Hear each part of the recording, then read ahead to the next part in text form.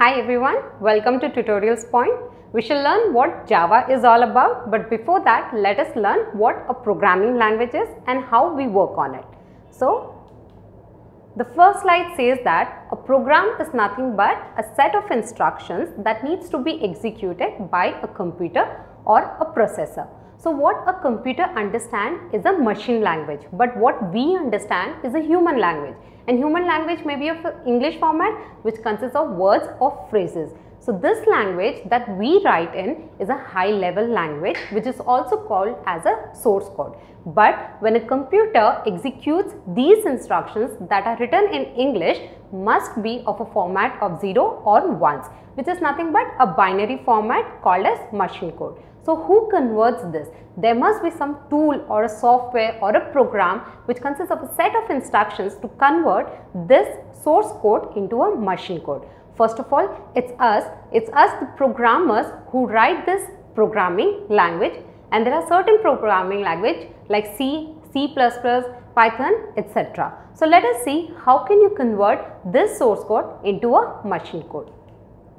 The source code can be converted into a machine code with the help of certain tools. Those are interpreter, compiler. So what does this interpreter does is, interpreter helps us in interpreting one statement at a time, because this executes one statement at a time. If there are any error, it will throw at the same time. It means it prompts with the error at the same time. And because it executes one statement at a time, the analyze time becomes very fast, but the overall execution becomes slow.